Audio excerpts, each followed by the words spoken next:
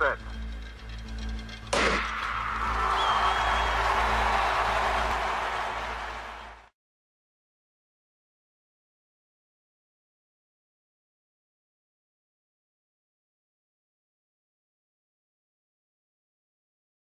Hey, what's going on, you guys? It's Keinan Briggs, athlete, coach, and mentor. The question of the week today is, well, it's not really a question, but basically it's how do you continue being successful in track and fields after you finish college? Most athletes tend to quit after college because it's just too hard. If you don't know how to manage yourself, it's going to be very hard to be successful in this industry. Now, let's be honest. Odds are, if you ran track in college, you're spoiled. So was I. I woke up, went to practice, went to class. Everything was regimented and scheduled. I just kind of went with the flow. I ate at certain times. My homework was done. Everything was pretty much built around track and field. When you get in the real world, it's a little bit different. Everything is based around the world, and you have to squeeze in when you're going to train. First things first, when it comes to being successful as a post-collegiate track and field athlete. One, you need money. A lot of money. A post-collegiate season can range anywhere between $5,000 to $10,000 just to get you around. So let's break down the cost. Let's say you want to do about 10 to 15 track meets. Each track meet costs around 20 bucks to do. Now let's say you're from California like me and there are no indoor facilities. Now, if you want to compete at the indoor championship, you have to have a indoor qualifying mark, which means you got to fly somewhere. You can either go to New Mexico, you can go to the Fresno Indoor, which is pretty close. I like going to Seattle, Washington. At the end of the day, it's going to cost you at least $100 to $150 just for a hotel. It's going to cost you between $200 to $300 just for a flight.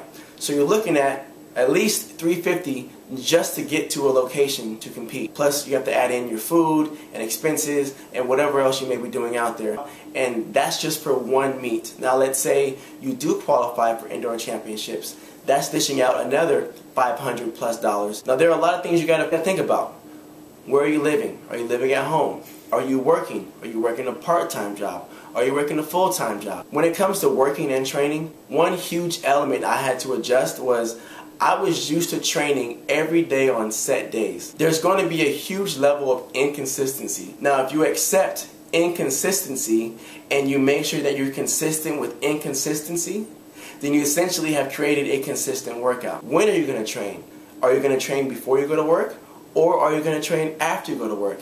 Can you handle training after working a 8 to 9 hour day plus the commute? If you're working part-time, is that enough to pay for gas? Are you going to be paying for your own coach? There are a lot of things that are going to be affecting you, and you have to make sure you balance all those things. And when you balance them correctly, then you can start to try to balance the training schedule. The main focus is keep your goals set, make sure they're detailed. The more detailed, the better. And just keep training, and your body will end up being where it's supposed to be.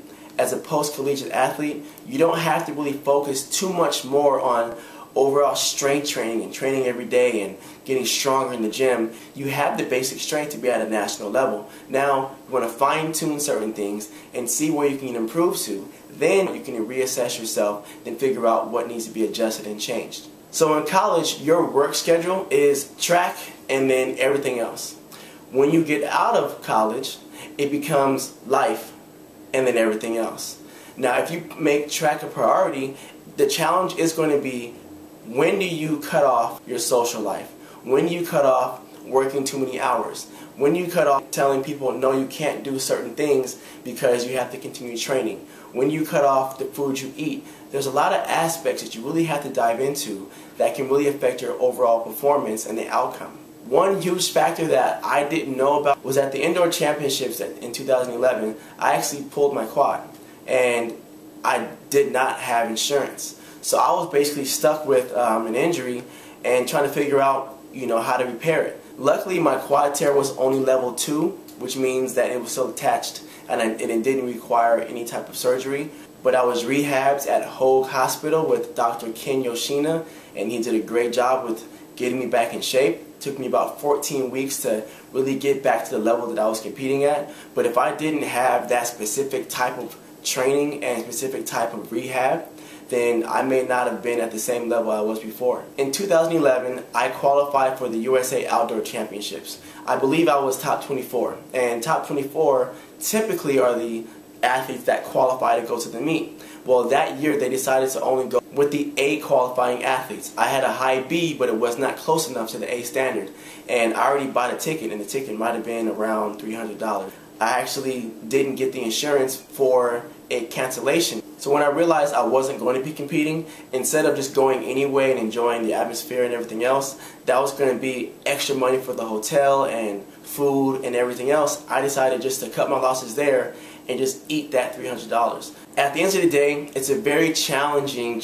aspect, and if you don't understand how to market yourself, how to sell yourself to sponsors, how to prepare yourself mentally on these meets, it can be really scary. You know, for example, when I travel to USA Championships indoors and outdoors, and most of these big meets, I was by myself. Now, as you go, if you're a talkative person, if you're an extrovert, you are going to meet people and you're going to make friends, and you can call them and say, hey, I'm going to be at this hotel, and you can actually meet them when you get there to kind of calm you. But if you're not, it's going to be a really big challenge to be able to get yourself on the board, to be able to make sure your marks are correct, to be able to prepare you mentally, because at a stage that big, it's not just run and jump or just get out the blocks and run as fast as you can. There's a lot of things that you need to coach for. But at the end of the day, just whatever you choose to do, stick with it. Till next time. Remember to click that subscribe button. I have new videos coming out every Tuesday and Thursday. For very detailed and exclusive information, make sure you visit KeinanBriggs.com.